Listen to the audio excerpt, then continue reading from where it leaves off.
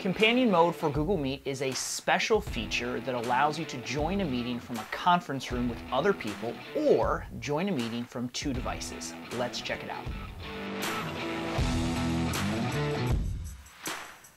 Thanks to Okiolabs for sponsoring this video. They are the makers of the A10 webcam, which is an awesome addition for anyone who spends a lot of time in virtual meetings. The A10 records in 4K, it works with Chromebooks, Mac, and PC, and it has a really cool auto framing technology that will make sure that you and your entire team are always in the center of view. Check out the link in the video description to learn more. Hi, my name is John Sowash. I help teachers and students use Google products in the classroom. I'm going to open up my calendar. I've got a team meeting coming up at noon, and I'm going to join this virtually.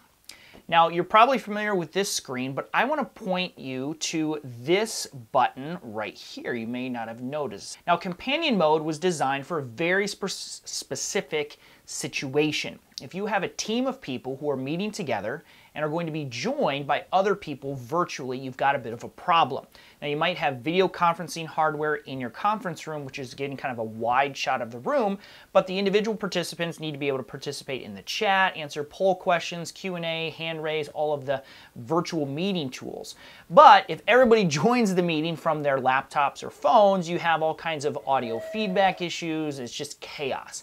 That's what companion mode is for.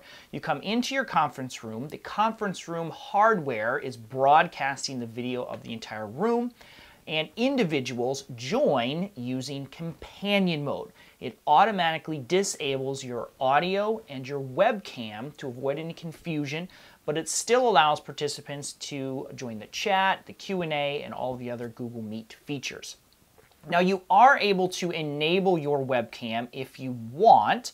That allows people to see you along with the wide shot of the room. But you'll notice if you look down at the bottom of the screen, there is no microphone button. It is impossible to turn on your mic when you are in companion mode. Now, there's one other situation where companion mode can be useful, and that is if you want to join a meeting with 2 devices. There's a lot of reasons for that. Maybe you want to use your phone as the camera because it is a much higher quality camera than your Chromebook, for example. And so you can set up your phone to capture your video and audio, but it's not very fun to type on a phone in the chat, and so you can use your laptop to participate in the discussion. Now, you will appear 2 times in the participant list, but one of them will say companion mode, and that just notifies everyone that this is the device that you're using for the chat and the participation stuff. If you spend a lot of time in Google Meet, you'll definitely be interested in my playlist with other Google Meet tips and tricks and some advanced features for teaching virtually. You can check out those playlists up above.